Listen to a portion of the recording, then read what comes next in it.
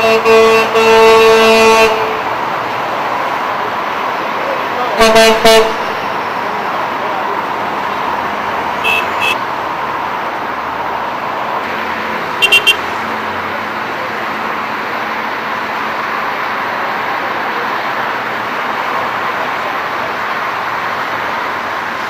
traffic, and we don't want to see the businesses downtown destroyed because their workers can't get there to actually work. A big part of this also is just awareness. A lot of these folks may not know.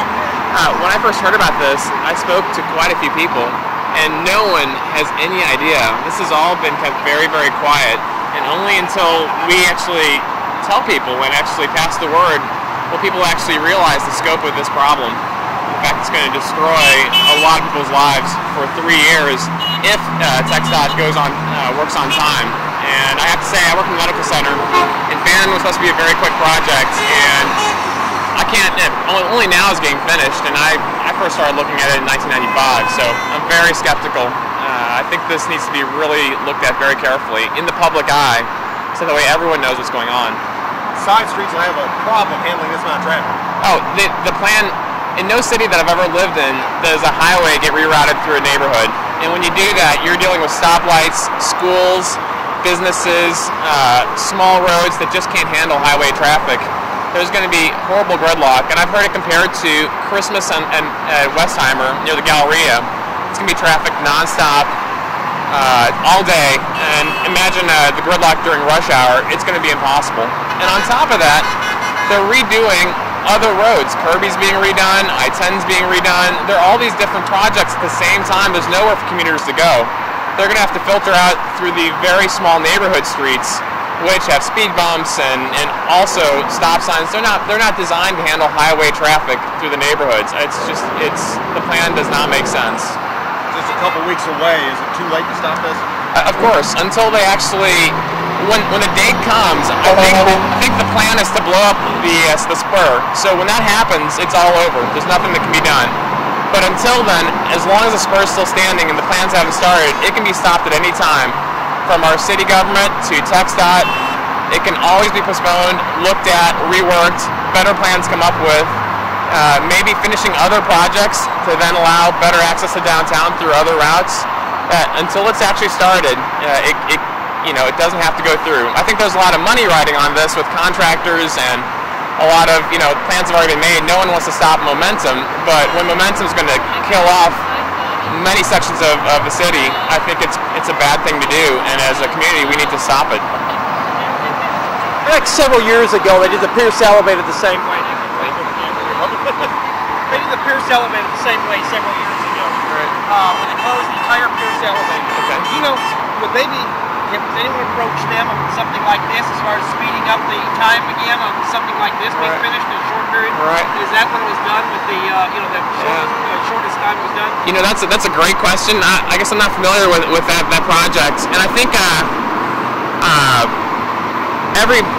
guess I'd have to say I don't know. I haven't actually looked at that project. I think Steve and Diane Beagle, who are on the last bridge, will probably be able to give you more information on that. I do know that here, when these bridges were being built, the bridges we're standing on, they were apparently closed on Saturdays, and the traffic was horrible all the way around the neighborhood, Richmond, West Alabama. And I know that when this happens, it's going to be much, much worse during rush hour. So I guess I wish I could tell you about the Pierce elevator. Name again? Ramsey Marcus, Ramsey Markus.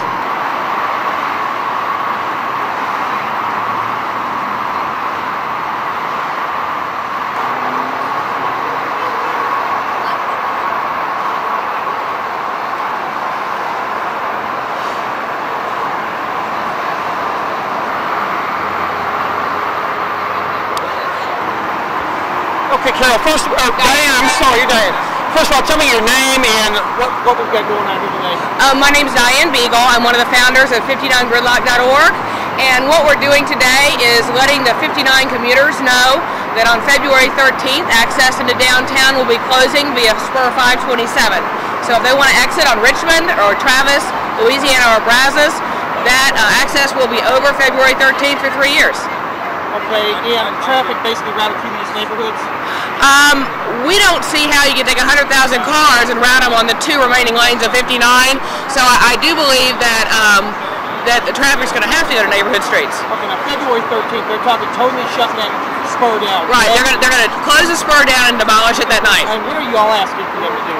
What we're asking is 2 things. One, let's quit speculating on what's going to happen to the 59 traffic and run a test plan. And if they don't want to do that, then let's just delay this project until we have some alternate routes into town, perhaps until the 610 loop, West Loop project is finished. Okay, now as far as tests, you're talking about basically just blockading the spur for 2 weeks, just see what happens? Exactly. We're talking about simulating the traffic flow exactly as it would be when they do start the construction, but not demolishing anything or doing any construction. Okay, now as far as what are they actually talking about doing with that spur when they start? As far as construction-wise, what are they talking about as far as totally blowing it? Yeah, well, they're going to take the spur down to put a temporary exit to Main Street, and the whole project is being done basically to bring 59 below grade and to put an HOV lane from Mandel all the way over the spur into town. Okay, and they're actually talking about dropping the whole spur? No, the plans right now are to keep the spur elevated. I mean, as far as when they close this thing down, just totally dropping it, rebuilding it? Yeah. Yes, exactly right. They're gonna close it down. Now, my understanding is they're gonna demolish it and do over. Okay. Has anyone talked to TxDOT several years ago? Pierce Elevated. They had the same type of project. Right. The record time they did it in. The contractor brought in ahead of schedule. Has TxDOT anything to this reference? Have you all talked to them about this? Oh yeah, I talk to TxDOT all the time. TxDOT's worked awfully hard on this project. They've got some really committed people. And this is not about TxDOT being an evil agency. We want progress in Houston. What this is about is that we're not just talking about doing lane narrowing. We're talking about closing an entire access method into downtown, and the fact that they're constraining the freeway such that there's no possible ways these cars can get where they're going. And I think any good traffic engineer worth his salt would agree with that. And again, TxDOT's not the evil player here. They've worked really hard on this. They're just doing what they've been told to do and what they're paid to do, which is build stuff. Spell your last name. B as in boy, I-E-G-E-L. Thanks.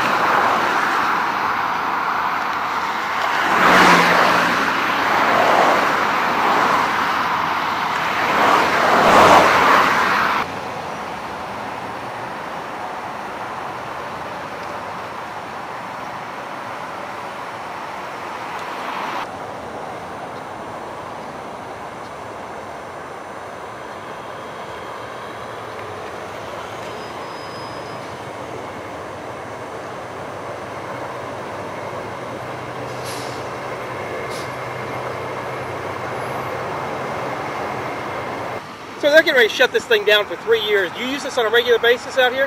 Yeah. How's that going to affect your driving? I mean, why are they shutting it down? They're getting ready to rebuild this whole thing right here is being rebuilt. That's what these protest signs were overhead a while ago. Which way will you end up having to come in now? I don't know. I'm sure I got to come up with something now. I don't know. I mean, 3 years? 3 years. Ooh, that's a long time, man. All right. What's your name? Dion. Okay, thanks. But you understand they're getting ready to shut this overpass or this spur down here, don't you? I just found out about it. Okay, what are you going to be doing as far as coming in now, your commute? How's it going to affect your commute? Very effectively. I'll have to find another way around. What part of town do you come in from? All the way from Bessinet. And you coming right into downtown here? Yes.